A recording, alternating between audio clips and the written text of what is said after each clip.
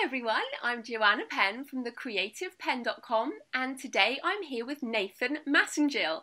So, welcome to the show, Nathan. Thank you very much. Thank you very much. It's It's an great. honor. It's great to have you on the show. Now, just as an introduction, Nathan is the author and artist for the Viscera graphic novel series.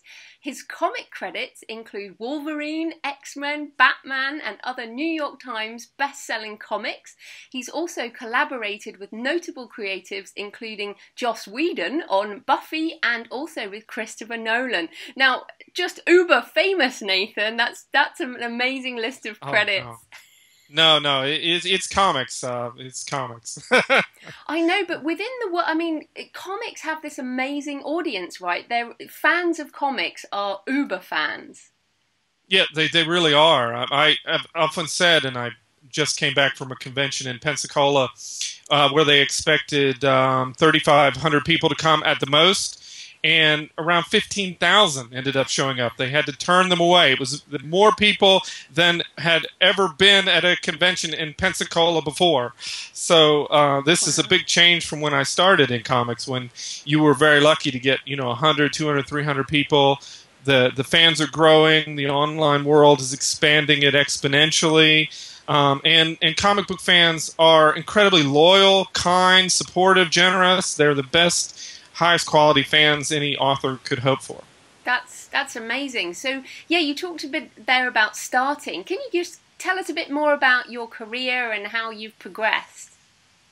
Well, since kindergarten, that's all I've ever done. When I got out of high school, I went 2 years to a technical school run by Joe Kubert called the Joe Kubert School of Art that actually trains comic book artists. And I got to work with Joe Kubert there, one of the great legends in American comics. And it was a wonderful experience. And from there, as soon as I got out of school, I started doing small jobs. And in about 1992, I worked on my first Wonder Woman comic book, who happens to be my favorite superhero character to this day. So, and I've done it ever since. And I mean, and how about the difference between working on comics and then working on things like Buffy? I mean, I guess you've got to think of me as not knowing anything. How does that progression work? Well, Joss Whedon decided a wonderful thing, since Buffy on television was canceled, and everybody wanted the series to continue, obviously, including Joss Whedon. He decided, why don't we continue the TV show in comics? So he did season 8 and season 9 of Buffy as a comic book, and it's really been amazing to see a TV show live on in a way that otherwise, it would just be a piece of history already, and still it's going on. And I got to work on just a little bit of season 9. And since Joss Whedon is one of my favorite creators, it was great to work on his project. And I love Buffy. I think Buffy is one of the great characters in cinema. Yeah, absolutely. That's amazing. And you mentioned Wonder Woman there as one of your favorites, and of course your comic Viscera is a female protagonist, very kick-ass. What is your attraction to the strong female character? Well, you could probably answer that as well as I could with your wonderful characters, and I think honestly, I find female characters as leads to be much more interesting. We see a lot less of them. I think there's a lot more you can do with them dramatically, especially in combat situations, and it just is something that we see a lot less of. I enjoy them more. I would watch. When Hercules and Xena were on at the same time, I'm a Xena guy. I was watching Lucy Lawless as Xena, and I have always felt, that the female leads were strongly underrepresented, and I've naturally always written strong female leads. Mm. And I mean, I guess the impression with most of the women in comics is they have kind of large breasts and small waists and quite, and isn't it the chainmail armor? Is that the kind of stereotypical? Yeah, comics, especially in the 1990s, went through this long period of kind of extremely, sexist depictions of the characters. And strangely, although the depictions were sexist, often the characters themselves, beyond the rendering and the rendition of the characters, were actually kind of unusually dominant and powerful. They weren't weak or submissive. They were very strong, but the drawings themselves were very sexist in the way they were just portrayed. But then again, as many of my fellow artists have pointed out, we don't look like Superman either, and we're not complaining about it. So that's my friend Adam Hughes always says that, and so everyone in a superhero world is extremely extreme in their physicality. Viscera is in that range because of the particular theme that I've chosen, and she's kind of people are supposed to expect one thing from her and get entirely the opposite. So it's kind of playing on that paradigm of what you see is not always what you get. And I think that it's very interesting. And comics are changing a lot. There are usually they're at the forefront of cultural changes, particularly related to women. I hope they'll continue to go forward in that. Although there are some notable misses. Yeah. Well, no, it's interesting you say that because I, my character, Morgan Sierras, I kind of see as my alter ego, of course, is perfectly proportioned and can fight and can do all these things. It's kind of near a superhero. So we all, and I don't complain when, Thor takes his top off. No, I haven't heard any women complaining about Chris Hemsworth. None. So, sexism in lots of things, In fact, I think the beauty standard was pretty much reversed in the Avengers movie. That everybody was going to see the guys, and and the Black Widow, as awesome as she is, and the actress is Scarlett Johansson. She was overshadowed by her male leads, which is something very unusual and not unwelcome, just different.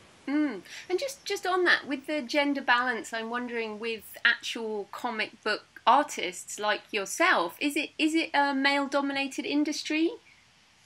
Well, that was the thing when I was growing up, and when I started in the business. You would go to a comic book convention, and there would be absolutely no women there. I'm not talking about maybe one or two or three.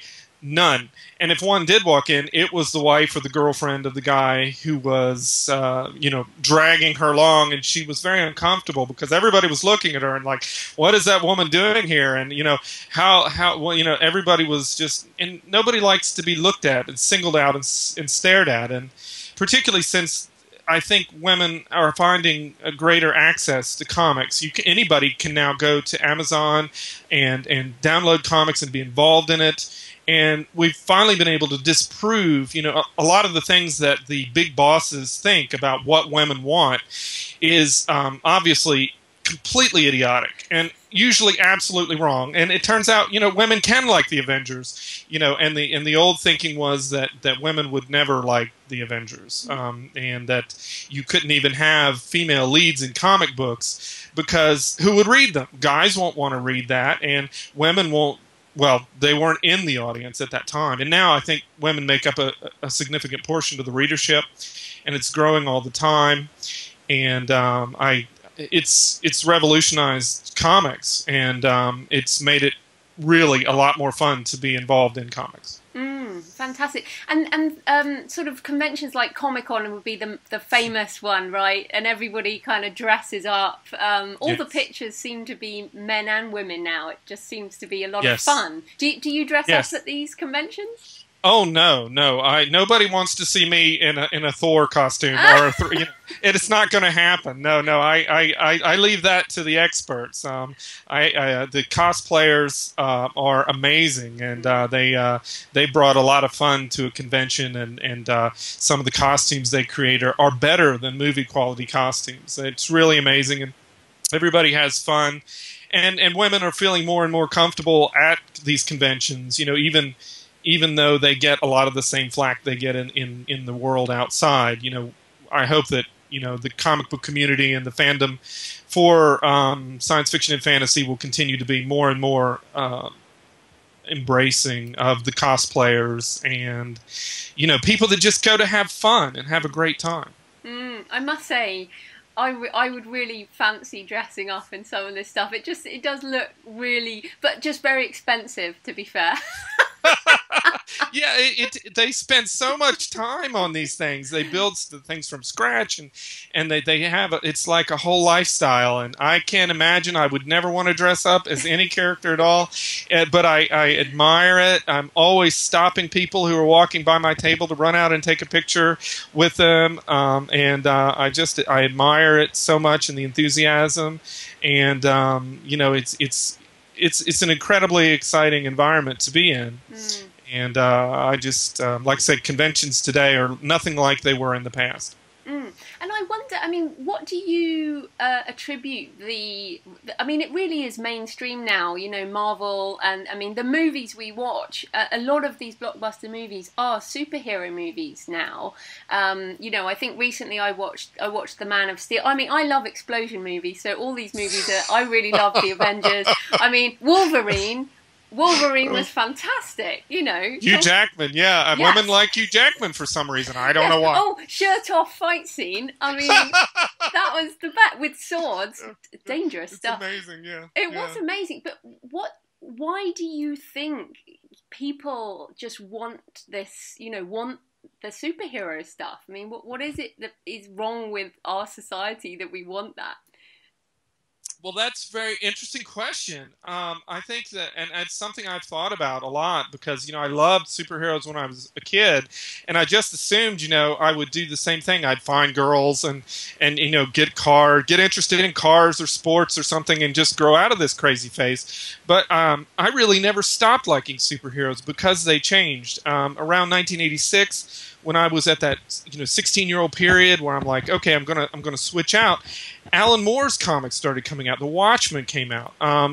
Frank Miller's The Dark Knight came out, and there was a renaissance of comic books which were revisionist, that they didn't follow the old scripts, where people suddenly began to take it seriously, began to listen to what Will Eisner and the original generation of comic book artists were saying comic books could be, and people stopped burning them in piles, calling them the devil's literature and all that stuff, and they just grew up along with me, and so I've constantly found something new to be interested in. What the reasons I was interested in Wonder Woman have changed over the years. As you begin to think about what a character like this means. If you're a feminist or into feminist theory, and you look at Buffy, and a lot of Buffy fans have a great time saying, "Is she really feminist? Is it really a feminist series? And is Wonder Woman really feminist? And if not, why not? Where's the miss? Where's the disconnect?" And so you can really bring that kind of analysis to these power fantasies, but people love them because everybody wants to be able to do what a superhero does. You like the explosions and people making the explosions. You like Morgan Sierra because, what other people would only think about doing, she just goes out and does it, and she's not afraid, and she's smart, and she's pretty, and she shoots stuff, and she's just great. And who doesn't want to do that? It's a lot more fun than reading, a book about, politics or something. Who cares? I totally agree with you, and I also think that a lot of these characters have the dark side, and they are complicated characters. They're not just simple anymore, are they? They've all got this dark side, and also there's a battle and an overcoming, and all the great character creation is in these superheroes, really. It's true. They come out of myth, modern mythology, the modern symbols of mythology have come out of comic books. Everything from Superman's S to Batman's bat symbol to there's a million iconic images that have come out of these myths, and humans have always loved myths and ideas of things bigger than ourselves, beyond ourselves, to get out of our ordinary common world. And comics came out of pulp fiction, which was really dark and really harsh, and they came out of that world, and it imbued all that material, and up until the 50s in America, comic books really had a lot of roundness and depth and thought put into them. And then, of course, the government censored comics, effectively censored them and shut them down. Thank you, McCarthy. And they were kind of, after that point, put in this little image of this is a child's literature, and they're only beginning to recover from that, in the past few years. And now people take them very seriously thanks to some very pioneering creative individuals, who've outlived that vicious censorship. Yeah, no, I would agree with you. And so just getting into the more kind of technical side of things, what do you actually do? So do you write stuff type stuff, and then do you draw with a pen and paper or on a computer system, or how do you actually work? Yeah. I do all the different aspects. I've always wanted to be a writer-artist, which is a kind of a rare combination of creator like Frank Miller, who writes his own material and draws it as well. But typically comics are broken up into some subcategories, like a band is broken up into subcategories. A lot of my career has been spent as a finisher or an inker, where I'm kind of just a part of a team that's creating a book. And other times I've been fortunate to write something or color it or letter it. All the different aspects I've enjoyed doing,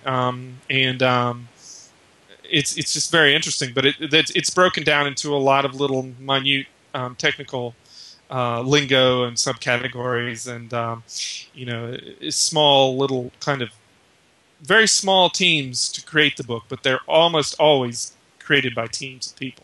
But if people want to have a go at drawing, I'm just thinking of because your Viscera looks like it's hand drawn, but I presume, is that hand drawn or is it drawn on a computer program? Yes. Viscera is definitely hand drawn, although there are computer elements to it. The genre right now is moving more and more digital. All of the color that you see in the mainstream books at Marvel, DC, and Dark Horse, almost all of it is going to be done on computer. And the lettering, there used to be, people who made their living doing hand lettering for comics now, and people make their living doing digital lettering for comics. And so a lot of the process, even a hand-drawn kind of organic-looking book like Viscera, is going to have computer elements. And so sometimes you'll draw it on your little drawing board, and you put it on your scanner, and you put it in the computer, and then you think, oh my gosh, there's a million ways I can improve this. And so it's a very integrated process, and a lot of people are doing it many different ways. I can do Viscera entirely digitally and never touch a paper, but I feel like with that particular book was very experimental in its style and very organic, and so I was really interested in minimalism and just going back to very simple style, black and white only, no grays, nothing, and just seeing how little information I could put on a page to tell the story, to make it more immersive for the reader.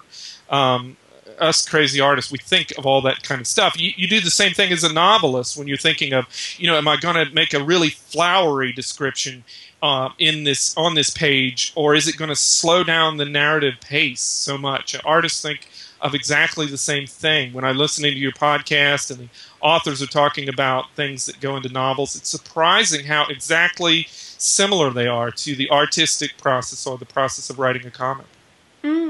Because of course you might have one line of dialogue or maybe no dialogue, and you've drawn a scene with a background, a backdrop, a physical setting, and an action. So you almost don't have to say a lot. You just have to draw it. Right. And there's an old saying in comics, show don't tell. And I think it's a great rule for novelists as well, that it's a lot better if you can suggest what your hero is doing in a kind of parallel narrative or a parallel idea, rather than just saying, now John is angry. You know, in the comic book, you show them as angry. You know, Hulk breaks a wall down, and you know he's mad. So, I mean, it's a lot more fun to see him break the wall down than to say in a caption, Hulk angry. Well, that's kind of fun. But you know what I mean. And so with a comic book, you're juggling like these multiple narratives. There's incredibly long sequences in Viscera where I have almost no dialogue, and I have that opportunity to move the reader through that scene, much like you would with quick shots in an action movie. And so it's a lot of fun. And then when I'm getting into these like intimate moments, you know, where they're sitting by a fireside and they're talking, you know, I just switched it all to text, because that's a data dump. That's a time when, okay, you can skip it as a reader, or if you're really interested in the kind of fireside chat, which I think is one of the best parts of the book, then you'll sit down and you'll be immersed in the dialogue itself and not distracted by the two people sitting around talking, which is it's an easy thing to shoot in a movie. Mm-hmm. It's a great thing to write in a novel, but it really, really sucks in a comic book, because, you know, the last thing you want Hulk to do is sit at a bar and talk with the other Avengers, you know, and then the camera goes back and you don't want talking heads in a comic book. And that's one way that comics are very different than films and novels and everything else. There's things that you can do in the medium of a comic book that you can't do in any other medium, and it gives you all kinds of creative license and unlimited special effects budget,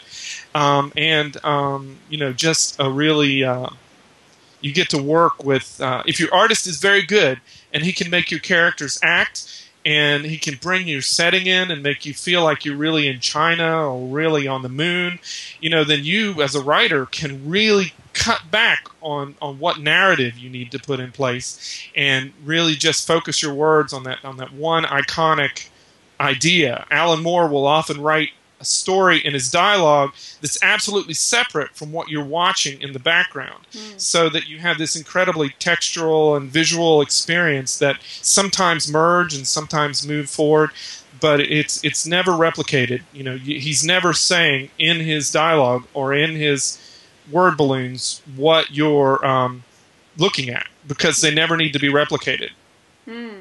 It is absolutely fascinating. It really is. And then in terms of actually producing and distributing a comic, so once you've made it digitally, how are things working now with print versus digital? How are you getting work out there, and how are others getting work out there?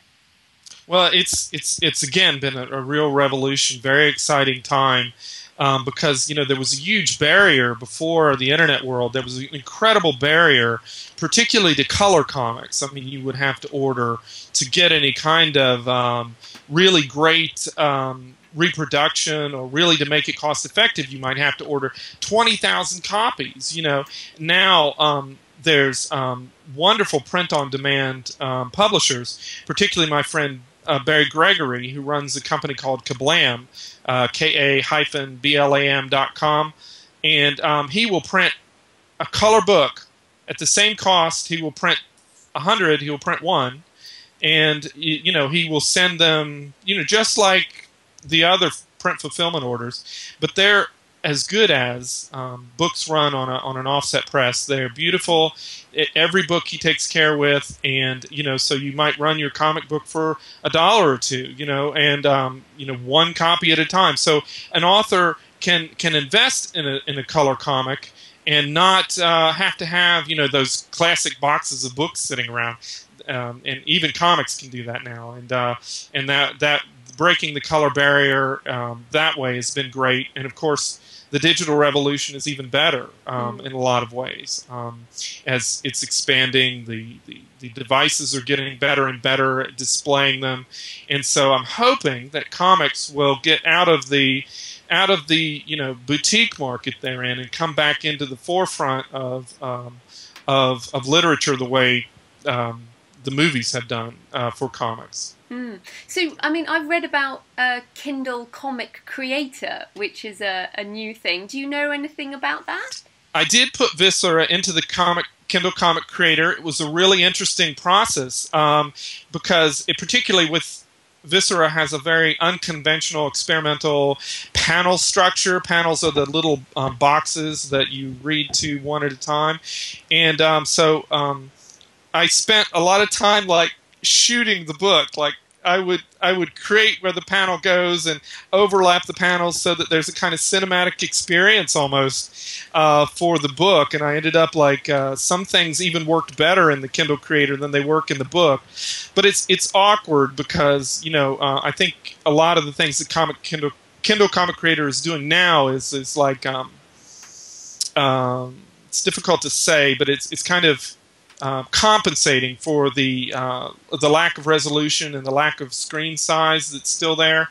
The next generation or two of devices, or the larger devices presently, are going to really change that idea. The Kindle Comic Creator, instead of displaying the whole static page, will zoom in and give you a guided panel view so that you'll switch from one panel to another. It took me 3 days to set up those panel views. 3 working days, very long days, and it was very interesting. But it is not a simple process, and especially for a one-man shop, it's not terribly easy. But it was satisfying to do and very interesting. And the software is great. Anybody can do it. Anyone with 3 days and is a comic man like yourself. But I guess what it does show is that Amazon believe that comics are a market. Otherwise, they wouldn't have done this.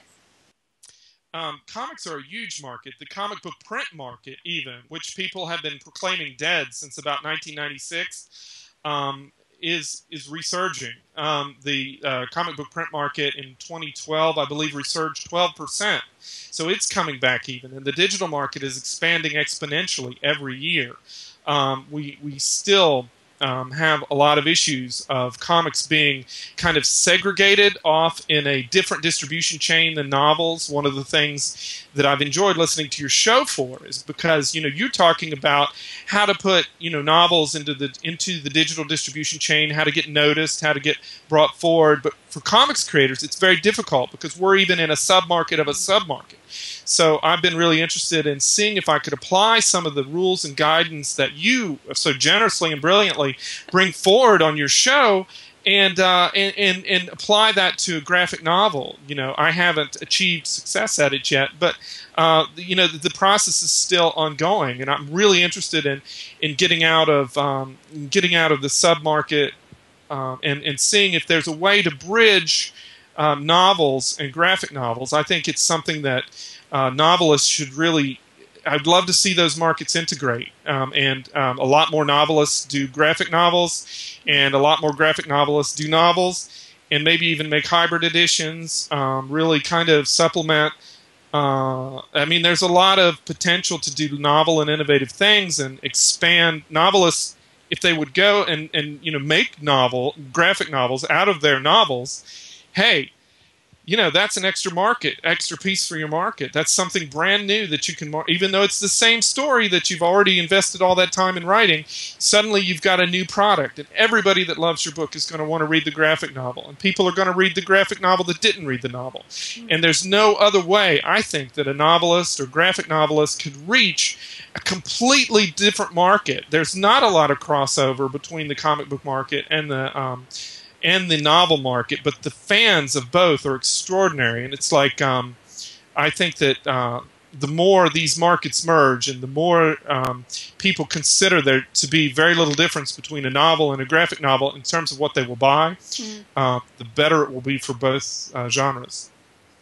Yeah, I mean, when you think about, I mean, when I write, I think about it as a movie because I love the action movies. And actually, I mean, it's such a tiny percentage of people that will ever see their books as a movie. But realistically, a graphic novel is kind of the closest you can get, really, isn't it?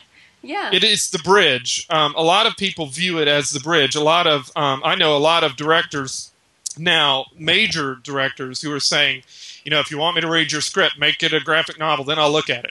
They won't even look at the print scripts anymore. They're pulling all their work out of graphic novels because if you think about it, the graphic novel is a movie that's already way down the line. I've done a small article on my website about this, so maybe I can go into more depth on it there. But it's like a novel is an enormous work of imagination to translate into film, but a graphic novel is already, the sets are built, all the characters are cast, the complete world is designed, all these elements are there, the pacing is there, the storyboards, the all-important storyboards are there. And the difference between a storyboards, which directors shoot from, and a graphic novel are really not that different. In fact, it's usually comic book artists and illustrators who are doing those storyboards for the director. So it's like already their movie is moved 5 steps forward, and they can really see it. They can see what's wrong, they can see what's right, they can see what they can improve, which is probably great for them because they're going to look forward to changing things around. And so I think it's the gateway between the two. It's particularly hard to get it's easier to get a novel read than a screenplay, perhaps, because directors just have piles of them. It's a lot easier to pick up a graphic novel. You can look through it in a few seconds and know if you're going to like it or not. You can't do that with the screenplay. You can't do it in any other way. It's very, very appealing to time-strapped people in Hollywood. Okay, so now I'm really excited, and I'm sure lots of people listening are also excited. So if people want to work with a graphic artist like yourself, because most novelists or writers are not going to be able to do this on their own because you need an artist. So how would people find and work with graphic artists who are up for doing this kind of thing? Well, the article I've done on my website covers a lot of this, but the basic thing you want to do is you want to, if you know a comic book artist, ask them who's good, who's available. I do a lot of consulting work. People often, write me and say, I've got a novel. Is it a good graphic novel? I have a friend of mine who's a brilliant novelist, and he'll often bring me his concept, and I'll say, no, that's not a novel. That's a graphic novel. And he'll completely write his novel in that form, and I'll say, what you have is primarily in your novel visual, therefore it's gonna play better and quicker and be more immersive as a graphic novel. So you can go to a consultant and really decide whether or not your book is appropriate for a graphic novel. If it's a lot of just talking heads, then you have worries. But if you have action scenes, if you have sequences, if you have a mystery that involves a lot of visual elements, if you have a celebrity bio or a techno thriller, all these things make fantastic graphic novels. And so you should go to a consultant, and they will recommend you to an artist. Who always go with somebody that has experience doing comic books. Just a graphic artist, as you say, will not necessarily be a good comic book artist. A comic book artist is a subspecialty of a subspecialty. It's one of the hardest and most difficult fields of all commercial art because you have to draw so many panels so often. You have to be able to draw everything in great volume very quickly. And so you want to go with an expert, with somebody who's done it, has a proven track record, and so that's why you want to talk to people who've done it and get linked up with somebody. But if you do that, and it's not that hard because it's the online world now, you can find an artist who's excited about your work, who gets it, who has this style, and you can have this mutual admiration society of people, and you can get it funded pretty easily. If your book, I would say, if your book is already successful, say you published your novel and it's sold over 3,500 copies, then I think you should definitely begin to consider making it a graphic novel. If you're over 5,000, yeah, you definitely should have one. Why not? And if you're over 15,000 in sales, it's a no-brainer. I mean, you've got to do it because you should have the fan audience to easily crowdfund it and get it done. And it's just going to expand the amount of difference it will make.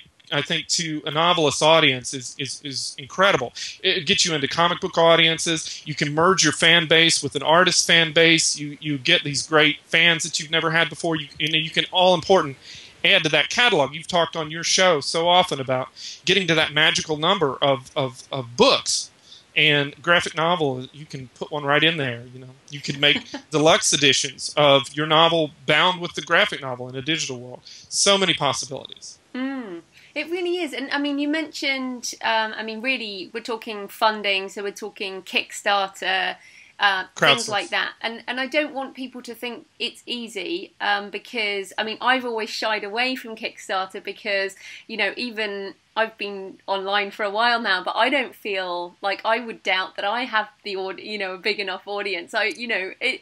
I think we all feel this, you know, sort of worry that it wouldn't be there. So if people do want to do Kickstarter and get funding, what sort of funding level would we be talking about for a graphic novel? Well, that's a tricky thing. I think that, and it's tricky because when you go with Kickstarter or Indiegogo or some of the others, it's not only Kickstarter. Each one has different, different attributes and different value and different accessibility levels.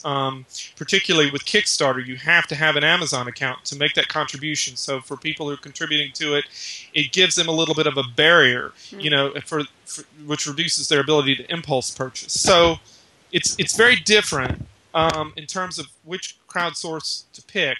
And it will depend on, you know, what incentives you're offering and how you want to, your time frame, how quickly you think you can raise the money. But you want to look at, let's say we want to create a 64-page graphic novel, which usually you can get a lot of novels condensed into a 64-page graphic novel. And you've got to consider when you're doing this that your artist is going to spend a very long time doing this book. So they need money to do it, particularly if they're not getting a split of the creative rights. There's a lot of issues that come into this. Hopefully that article on my website will help people really access this idea. But you want to look at what it would cost them per page.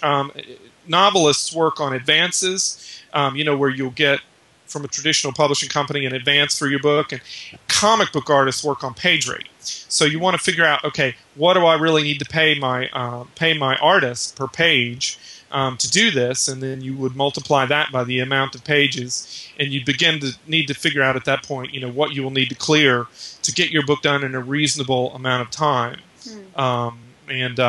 That's the way to get the book funded. Getting it into print is relatively very simple. You can usually, that's not the difficult part. The difficult part is the patience it takes to get it done, and the page rate, you know, to get it produced. It's a different process than working on a novel. It usually will take the artist longer to do the graphic novel than it will take the writer to write the novel. I know novelists who can write 3 novels in the time I can do a 64-page graphic novel. So, you know, especially if it's in color, if it's in this beautiful painted color, there's a lot of artists' prices and needs will vary. So, but I would look at the number of pages versus what your artist will need to spend as close to full-time as possible working on the book, because that's what it's going to take. You can't just casually do the art on a graphic novel. It's a big process. You can shoot a feature film in a shorter period of time than it takes to do a graphic novel. But yeah, I mean, it is pretty major. And just a question on rights. I mean, it's fine if, like me, you self-publish and you own all the rights. But if people have signed contracts with people, what is the subsidiary right that graphic novel would come into? So if they've sold print rights, have they sold graphic novel rights, or does it come under multimedia, or do you know about that side of it? Well, that's an excellent question, and there's a lot of legal considerations to be, especially when if you're negotiating with a traditional publisher or you're negotiating with anybody where there's rights issues involved. I would highly recommend that you reserve to yourself the graphic novel rights or the adaptation rights, or negotiate it with your publisher, because believe me, they'll want to have a say in that. And it's very important that the graphic novels and other types of media adaptations, webcomic adaptations, audiobook adaptations, all these things need to be need to be spelled out in any legal contract. It needs to be spelled out in a legal contract between the author and the artist, because the artists are doing a lot of original designs, a lot of things. And so if it's going to be a work for hire arrangement with the artist, that needs to be spelled out. If there's a certain percentage of creator rights that are going to switch or change hands, that needs to be spelled out. It's something that has to be looked at every level and every detail, in order to avoid misunderstandings. It's better for everybody, but it's not that complicated. It just needs to be addressed directly. Yeah, I just wanted to raise that because I know some people listening to the show have sold some rights, so it's just a question that is important. And when you're looking, if you're a novelist working with a traditional publishing house, they may be very interested if you approach them in adapting your novel to a graphic novel, and they may be able to provide the funding for that themselves. So they may be interested in doing that. So it's well worth approaching them and saying, look, I got a great artist who's willing to do this. We've got to figure a certain percentage of the sales we've already made we can definitely make with this graphic novel. All the ancillary benefits, the increased benefit and likelihood of the book being translated to film. A lot of traditional publishing houses, HarperCollins is working with Neil Gaiman and graphic novels, and those are big business. So they're definitely worth talking to traditional publishers about it. And indie publishers, self-publishers, they still have these issues to address with whomever they're going to subcontract or work with as a partner to do their graphic novels. Wow, it's so interesting, and we could talk forever on this. I have so many questions, but we're running out of time. So just tell people a bit more about Viscera. Viscera is my attempt to do an actual feminist superheroine. Since Gloria Steinem put Wonder Woman on the cover of the first Miss magazine in 1972, I believe it was. People have been looking for what a feminist superheroine would be. What would she look like? What would she do? And Viscera is my attempt to create that character. She's in the mold of Sarah Connor from The Terminator, and also she's got a lot of Elizabeth Salander from The Girl with the Dragon Tattoo. A lot of punk sensibilities, and she's fighting really the rape culture. I figured if a feminist superhero is going to exist, what is she going to fight? What is the front line of the feminist struggle?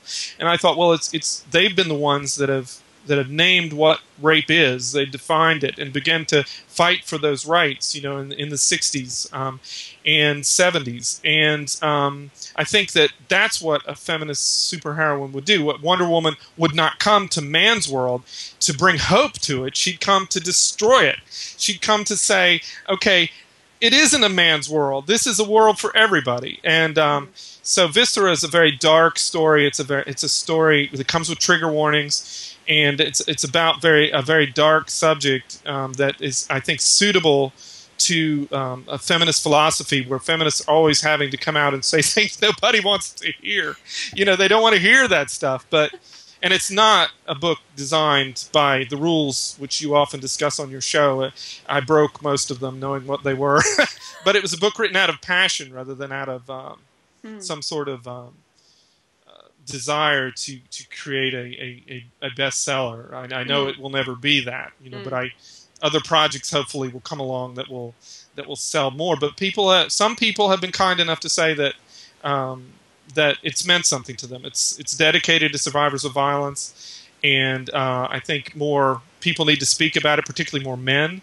And so it's not an activist book. It's a paranormal thriller. It's really dark, experimental, and hopefully people will like it. Yeah, and I think enjoy is the wrong word. I mean, it's not a light-hearted, enjoyable kind of read, but it's in terms of the fact that I like women who are kind of I like writing violent women as well. Yeah, there's a with a superhero, there's a great cathartic relief, because she gets to fight this rape culture directly. She can stab it. She can stab it. in the chest, and kill it, whereas people in the real world, it's much more shadowy. It's much more difficult to get a handle on. And so I think in that sense, hopefully it's a cathartic, release for people. And it does have humor in it. Yeah. And really the great trauma that the tension may build up is really never going to happen. Viscera is always 5 steps ahead of everybody around her. She's smarter. She's 4'11", 89 pounds, but you wouldn't want to mess with her. She will have outwitted you long before you entered the room, and so she has that kind of that's the source of her strength. Is she's always got tricks in reserve. Fantastic. So where can people find you and also the Viscera comic online? Well, my website is nathanmassengill.com, and that's the site anybody can get in touch with me if they want to talk more about graphic novels or how to adapt any of their work. Ringrunning.com is Viscera's website, and people can access the article that I mentioned through both sites. Fantastic. Thanks so much for your time, Nathan. That was amazing. Thank you so much for the work you do. It's very inspiring.